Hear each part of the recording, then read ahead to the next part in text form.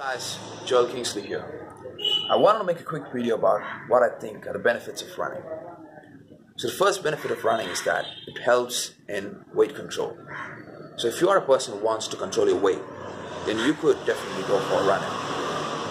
And I've been running for almost a year right now, and I do it every week, twice or thrice. And I've seen the benefits. It's really good. So the second reason why running is beneficial is because running really helps to strengthen your immunity system.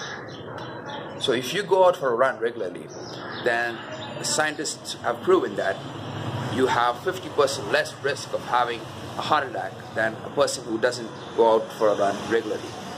So that's really pretty cool, right? And also you get to have more stamina than a person who doesn't go out for a run.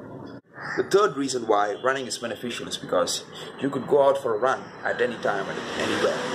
So it doesn't require any equipment. Whereas when you're going for a cycling, going to the gym, you need to have the access to a gym membership, or you need to have a cycle. But in the case of running, all you need is a pair of shoes and you're good to go. So that's what I wanted to talk about in this video. Hope you like it. Peace.